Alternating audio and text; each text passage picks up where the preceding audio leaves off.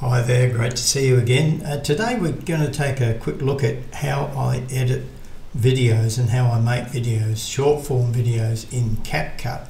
Let's get into it and we'll have a look now. So if I open up Cupcut, now you see I've got one project saved. So if I open up that project, now we can see inside that project there's only one soundtrack. Now that soundtrack is a motivational soundtrack. Let's just have a listen to it for a minute.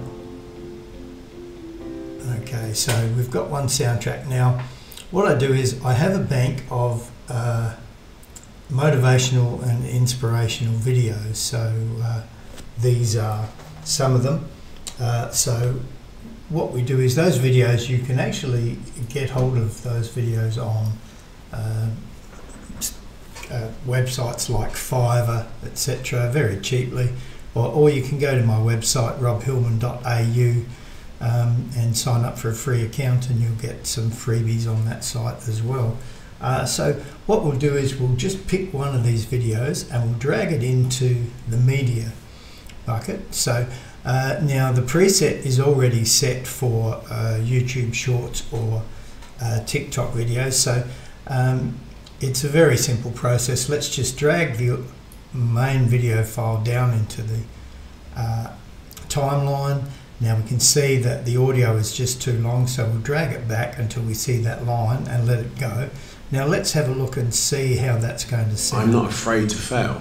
I'm not afraid to fall over, make a mistake. That often. So I won't watch it all the way through, but I just watched the first few seconds to get an idea of what I'm going to actually call that video. So if I now go up to the export button and export it, you can see I can give this video a title. So I'll give this title Don't Be Afraid to Fail. Now an interesting thing happens. I've got my search parameters in my Cupcut go to this folder here, and as you can see there's nothing in that folder at the moment, so except for a few of those folders, but the videos will end up here. So let's just move that aside. So the minute I hit export, what it does is it sends that video to my Cupcut saves folder. So that's the video there. Now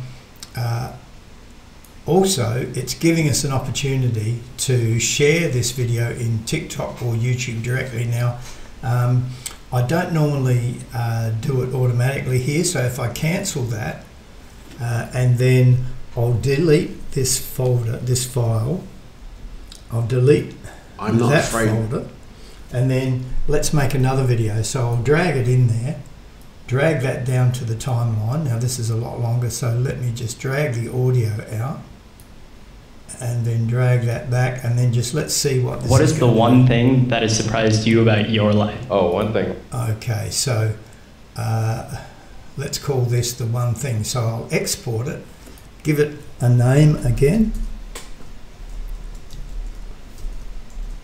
the one thing, and then as you can see at the moment there's only one video in there. So if I export it, it saves it straight away, and then I can, instead of sharing it, I'll cancel it, get into the video file, cancel that, delete that, drag another one in, and then drag that down to the timeline. I'll scrunch the timeline down a bit, move the audio out, drag that back. Let's see what this one is. Every time I got around my billionaire buddies, I was more like, it's cool to come over your house, but...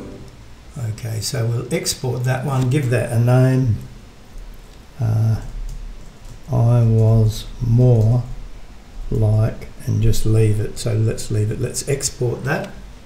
We'll cancel that, and straight away within a couple of minutes we've got 3 videos all ready to go. So let me just open that one. What is up. the one thing that has surprised you about your life? Oh, one thing. Wow. Well, I'm surprised by the whole thing, honestly. I certainly didn't expect to be So any of these things to happen. That video turned out okay. So look, it's just a simple process, and once I upload them directly to YouTube, so I'll highlight these three, directly upload them to YouTube, and then once I've finished uploading them, I'll drag all three into my Cupcut drafts folder for TikTok. So they're the right size for TikTok as well, but I use YouTube Shorts at the moment. But that's a very fast and quick way to edit videos. I hope you've enjoyed the video. If so, just click a like and subscribe. More to come. Thanks a lot. Talk soon.